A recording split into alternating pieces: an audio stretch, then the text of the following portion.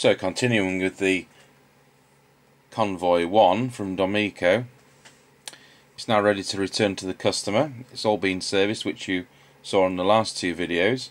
Case has been resprayed because it was in a bit of a state, which is not surprising considering this rig is from 1981. And original mic, put a nice new mic lead on it because that was coming to the end of its life and starting to rattle. But it's on channel 19. Now where we are is 35 miles from the nearest big city, and unfortunately our biggest nearest city is Nottingham, and unfortunately in Nottingham you've got the Bucket Mouths music players and the Burner Brigade, so it doesn't make CB on 19 very usable. The local users, that tend to be farmers, and they use it sensibly to have a chat when they're going up and down the fields on CB.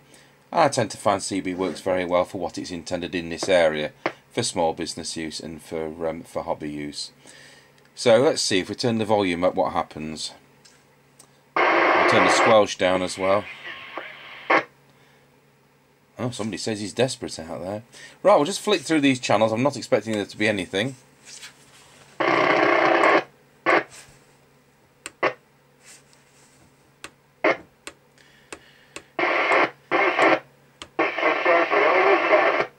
Sounds like foreign interference on 29. Wrapping back round, what we got there? Channel 4, 5, 6, 7. And back to 19. So just drop the squelch down. You know, there's somebody with one of those ridiculous echo mics, and you know, the clarity, if they could just listen to themselves, they'd realise that if they had some speech processing microphone instead of an echo, they'd actually have more punch. You don't find professional users using echoes. I just really can't weigh that up and never have been.